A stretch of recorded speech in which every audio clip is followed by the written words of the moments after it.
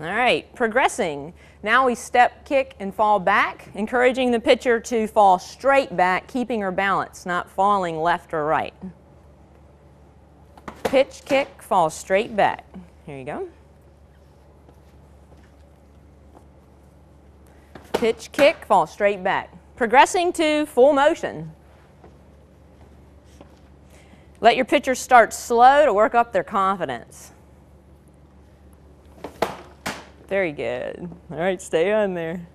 This can be a little scary at first. All right, air through one. Casey now airs through, staying on the beam.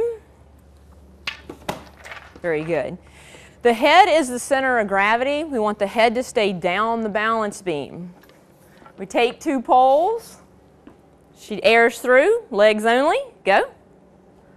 There you go. And the head stays centered between the feet. To work inside and outside corner, aim the beam towards the outside corner. Hop on. Power line now goes outside. 1 pitch. Here you go. And for an inside pitch, aim the beam slightly to the right. And lastly, I like to throw change-ups from the balance beam. For now, we'll aim down the middle. She performs her change-up, perfect body balance. All right, one more change-up.